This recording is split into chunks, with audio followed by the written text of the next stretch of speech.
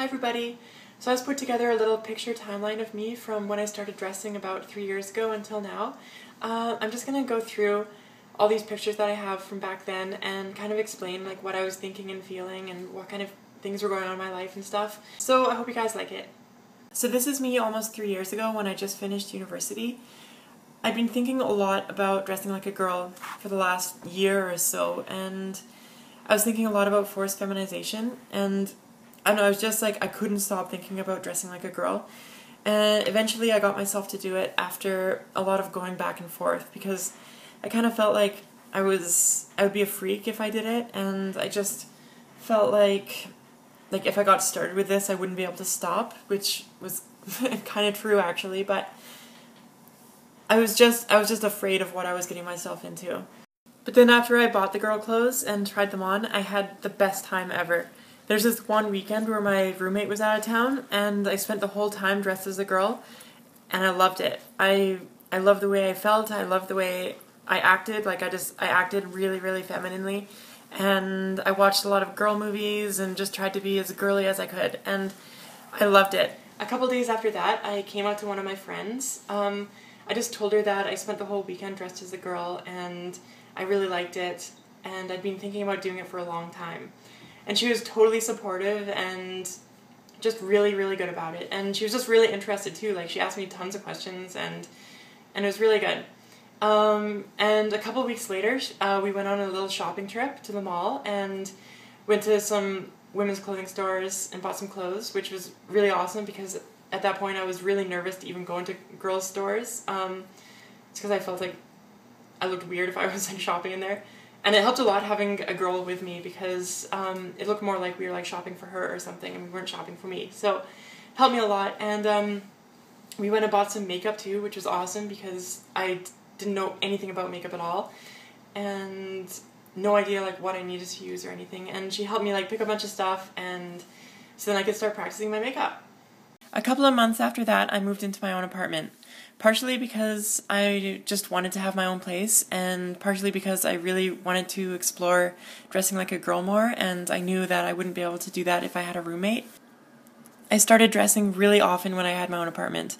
I was getting dressed almost every night when I'd come home from work, and I'd spend most of the weekends dressed as a girl.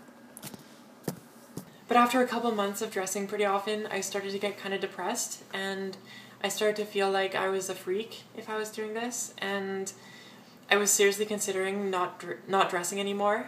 But the same friend that I came out to first bought me this really nice makeup kit for Christmas, and it made me feel really good and got me like totally excited about dressing again. And I went away for Christmas for a couple weeks back home, and when I was back there I was getting way more excited about it again. Then when I got back I started dressing a lot again.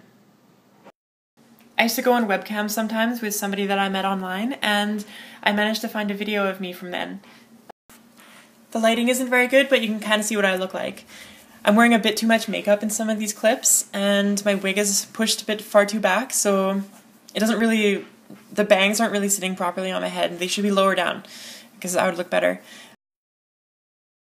I always found it hard to take pictures of myself because I only had the camera on my BlackBerry, and it wasn't a very good camera at all, and I had to hold it, and I didn't really have any places that had good enough lighting to take good pictures. So I found I could never really capture the way I looked. I was also having trouble posing like a girl because I felt very stiff, and I just wasn't used to posing like a girl, so I just kind of have like a bunch of awkward pictures, and I wasn't really sure what I was doing with my clothes either. These were all just clothes that I bought at a thrift store, so I was just kind of putting random things together. But then the friend that I came out to came over, and she took a bunch of pictures of me while I tried on all my clothes. We took probably like 300 or 400 pictures in this one night, and most of them were not very good. Like, I just looked really awkward or making a bad expression on my face or something. But I got a few really good ones, and I really, really liked them. A couple weeks later, we got our hands on an SLR camera, and we did another photo shoot. We got some really good quality pictures this time. Again, we took like 300 or 400 pictures, and the majority of them weren't that good, but there were a couple like really, really good ones that I really liked the way I looked in. A couple months later, I was getting more confident in the way that I looked, and I started to go outside. The first time I went outside, it was like 9 o'clock at night, and it was pretty dark out, and I just went for this little walk around my building. I was really, really nervous when I was outside, and my heart was like pounding the entire time. I didn't even run into anyone when I was outside, but it was still really exciting just to be out. Then a couple of weeks later, my friend got me to go to a nearby sushi place with her while I was all dressed, and I was really, really nervous because this was at like 4:30 in the afternoon, and there was lots of people outside. And I was really nervous. I was like just looking at the ground the whole time and wouldn't really look anyone in the eye, but it was okay. Like, it wasn't nearly as bad as I thought it was going to be. No one was like pointing at me and laughing or making comments or anything. And when we got to the sushi place to pick up our order, I was just like hiding from the people working there so they wouldn't see me because they'd see me as a boy. And but I don't think they noticed me. And then when we walked back, it was like some people actually smiled at me and everything, and like it just wasn't nearly as bad as I thought it was going to be. And after that, I started to go out a lot. I started to go out almost every single weekend dressed. I think this picture was taken probably the third or fourth time that I went out by myself, and I don't know what I was thinking, but this is what I wore outside, and this was in like April.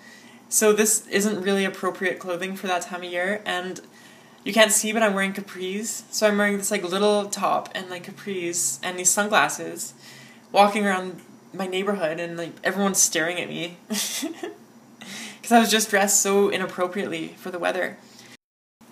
I found that wearing sunglasses helped a lot when I was first starting to go out, because whenever I wear sunglasses, I always feel kind of anonymous and that no one knows me. And since no one can see my eyes, they can't see how nervous I am. So around May, I met another T-girl online who lived in my neighborhood, and we decided to get together one night. So I went over to her house all dressed up and was really nervous because this was the first person that I'd really met as a girl before. And we had a really good time. Like, we had a lot in common, and we just hung out for the night, and it was really nice. And we started to get together fairly often after that, and she introduced me to a bunch of new people, and I started going out a lot. I started going out to restaurants and to the mall pretty often, and out to clubs and stuff, and started to meet so many new people. And it was so awesome meeting new people when I was in girl mode, because they had no idea how I was as a boy, so I felt more free to act the way I wanted. And I never really had like that much of a social life before, but ever since I started going out as a girl, I've been doing stuff like so often, and it's been such a good thing for me. This is a picture of me after one of my new friends brought me to a mall to have my makeup done at one of those makeup counters.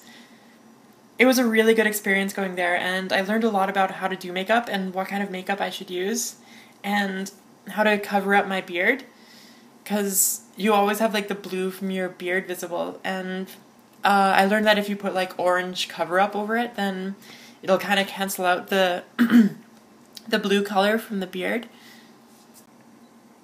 The same night we went out to a restaurant. I think this is the second or third time that I went to a restaurant dressed, and I was really liking going out dressed as a girl, and I was just so excited with everything I was doing. I was so happy.